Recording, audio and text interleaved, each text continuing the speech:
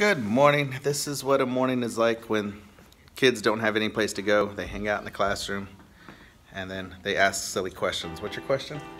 Which spaghetti bowl would you have? What spaghetti bowl would I have? They're both the same amount of spaghetti. Yeah, I'm supposed to put your mind because this one is good. Yeah, I have 3.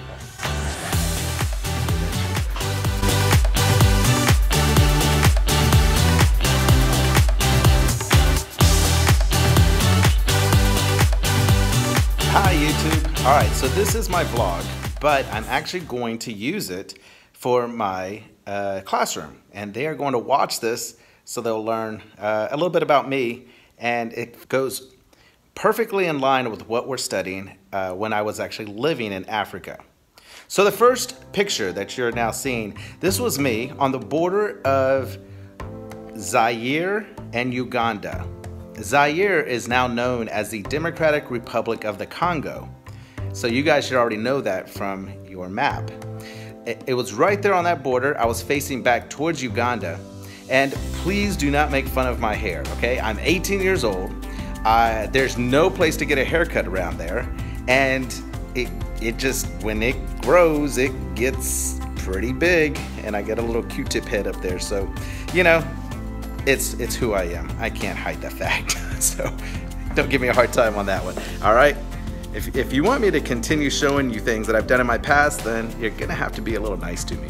And something else that I want you to be aware of is Africa is not all arid and dry. Now, a lot of part of the Sahara in northern Africa is, but in the middle of Africa, which was in Uganda, which was right on the equator, there was still a lot of green grass, a lot of hills and farms. It's beautiful landscaping. The hills, there's also Lake Victoria. If you had an image of northern Africa, you would be amazed what Uganda looks like. So it was very, very different. It was also really cool. And you can tell it rained a lot there. I took pictures of rain because I wanted people to realize that there was rain in Africa. And I was there during the rainy season, so it almost rained like every single day for about 2 straight months. It got kind of tiresome after a while. There was so much rain, it caused a mudslide, and I made sure I took a picture of that. Now, before I get to all the safaris and things that I saw on the trip, let me show you some of the personal parts. This is where I had to take a shower. This tub, this black tub, is where you put some warm water that's warmed up over fire, and you put it in there to make a warm water, and then basically you're just cupping the water and putting it on top of your body. And it's just a way of getting a wash down, and that's how I had to clean myself. There was no running water at this place that I was staying at. There's also no running water for the restrooms. So if you've ever been in an outhouse, I had to use that as well. Now, when there was a restroom with running water, I made sure I took a picture of it. So I know this is weird, but to me, it was a big deal. I'm like, oh my God, I gotta get a picture of this, all right? Now that you're seeing this, you have to realize this was 25 years ago. So things could be very different now from the time I was there. And this was in the rural part of Uganda. A lot of times when Americans go to Africa, they usually go with another group of Americans. They go with a travel agency or a travel group, and they all stay in the travel areas where most tourists go. But when I went with a priest who was from Uganda. He was born and raised there. He took me to see his family that you see right here, and they are some of the nicest people in the whole world. The mom, the dad, the brother, the sister-in-laws, and it was just, it was a beautiful home with a lot of love, and it was amazing to see that. And this town right here is called Kamwingi. It is in a very remote part of Uganda, and it's a tiny, tiny town. It was a little unusual because I wasn't used to this. I was going through a lot of culture shock. And so when I would walk through this town, everybody would stare at me because they weren't used to seeing someone with the color of my skin. I wasn't in any tourism area, and so a lot of the kids, especially the kids, had never seen anyone like me, so they would just stare the whole time and just like give me this weird look, and I would like, are they ever gonna look away? And they wouldn't. They were just in awe. And so it kind of felt like being a celebrity or something, like if you walk in somewhere and everyone just keeps an eye on you.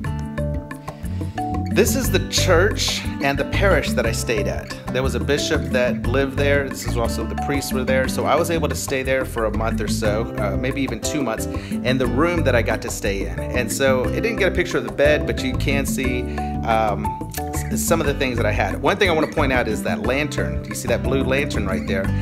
You had to use that because sometimes electricity would go out. It would, you would have to use kerosene lamps and put that on, and so that you can see to get around at night. Also during this time, I don't really have a picture to show this to you, but there were a lot of earthquakes. And so I got to experience what it was like. One was even really powerful that happened like in the middle of the night, and it was just a jolting and a loud sound. It almost sounded like a big 18-wheeler driving by or a train driving by, except it wouldn't stop. And the building would start shaking, the ground would start shaking. It would kind of look like this a little bit, where everything just kind of moved and jolted sometimes, then it'd go back and then jolt. And it was an interesting experience. That was the first time I ever experienced an earthquake. It was also the last time I've ever experienced an earthquake. When I had to get shopping done, I would go to the local Walmart, I guess you can call it. This is where we got shopping done. Yeah, it looks messy. There were a lot of stores there, so people would have little shops, and they would sell food. They would sell little trinkets that they had. I can show you some of the stuff that they sold. Here are some of the things that I've got in Uganda. So you would go and just buy these, and you could probably get these for like maybe even like 10 cents or 5 cents. They would call them shillings, and we would just buy little things there. And I could buy, this is where I bought like little touristy things to bring home. This little doll, things that were homemade, but they would sell them there, and I would have things to bring home for my family. Now, this ball is really special to me. I know I've spoken to my class about this ball. If you weren't in my class, or obviously if you're watching this vlog now, you may not have heard this story. This ball I got from a little boy. The priest and I, Father Isidore, we were going in a van in a very remote village in the bush. There was hardly any road there. And there was a boy walking all by himself. And so we asked if he needed a ride, which was very common to do there. So he got into the van, and we started driving back, and he was holding on to this ball. And I asked him, what is that? And he said it's like a soccer ball is the word that he used for it.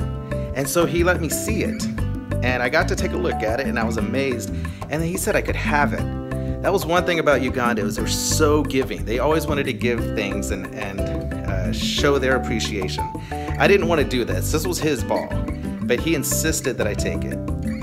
And so when I did that, it made me realize that this is now one of my most prized possessions. This does not cost any money. It's grass that they put together over and over, spin it over and over and over to finally make a ball.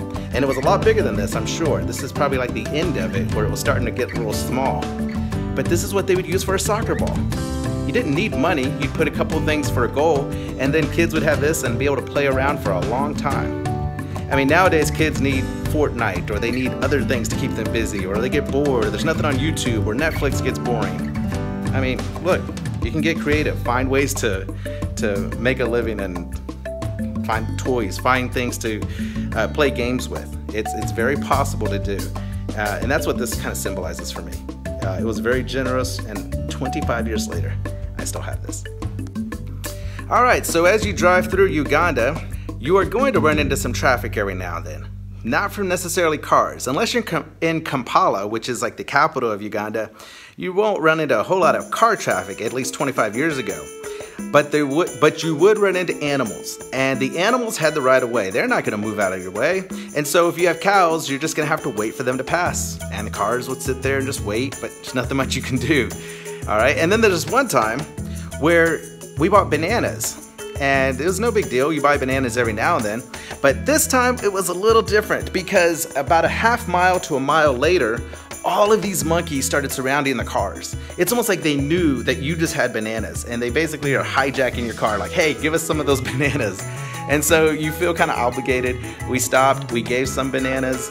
I have a picture, but this one I don't think shows it, but some of those monkeys had babies underneath, holding on to them underneath, so you could actually see two monkeys at once. They were kind of mean. They wanted that banana and they expected you to give it to them, and then they would then they'd leave you alone, and then you just kind of had to work your way through that traffic to get out of there. Here is the equator. And so one thing I love telling my students about, that like around the first of the year, I love to let my students know that on the southern side of the hemisphere, on the south side of the hemisphere, it is a different season than the northern side of the hemisphere. So in this picture right here, half of me is in wintertime and the other half is in summertime. Technically speaking, actually, this might have been fall and spring because I was there like in October and November when I took this picture. So it's just funny because that one border, the equator, switches you whether you're going to be in the fall or the spring right there. Finally, we made it to the safari place and we took a boat and I got to see some of the things. I think I actually saw hippos there. One time there was a hippo that crossed right in front of our car and we had to look at it at night. It was late at night and it just walked right past our car. And those things, if you did not know, the hippos are the most dangerous animal in the world. They kill more humans than any other animal in the world. And so I learned that 25 years ago. Also, I'm living in a town called Hutto. We have hippos everywhere, and we are the only mascot in the United States that has a mascot of hippos, which is crazy because they are such a dangerous animal, but no other teams take that name. Another thing I want you to keep an eye on is how they are dressed. Look at the women. Look at that clothing. The dresses they wear for special occasions, or when they go to church, or if they're on a safari or something like that where a lot of other people will be. But honestly, now I think about it, I see them wearing this quite a bit, like almost all the time. This is just their wardrobe. This is how they dress in that country. Very beautifully. They do a really good job of that.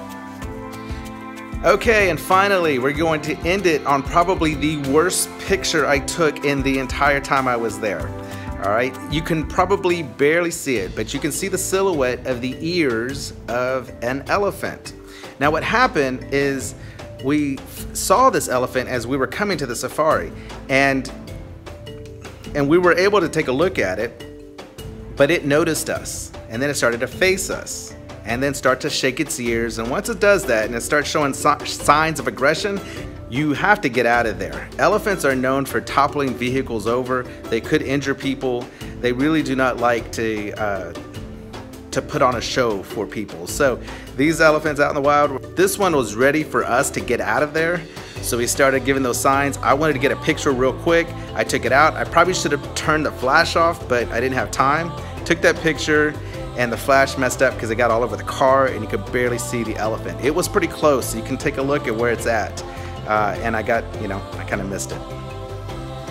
Okay, so that's it. That was my trip to Africa, to Uganda. And I went during September of 1994, and I came back in December of 1994. And it's a time I'll never forget. It's impacted me that even today I think about it all the time. It was a great trip, and if I had a chance to do it again, I would definitely go again. All right, that's the end of this vlog. So join me. Oh, subscribers, I said I was gonna tell you. Right now, it's Tuesday. It is April 17th, and we have 20 subscribers. So we are moving kind of slow. We're getting there. It's probably about 10 subscribers a week. Hopefully it starts growing a little bit faster. But either way, we're still making a vlog every day. So if you haven't subscribed, go ahead and hit the subscribe button, and we'll see you tomorrow.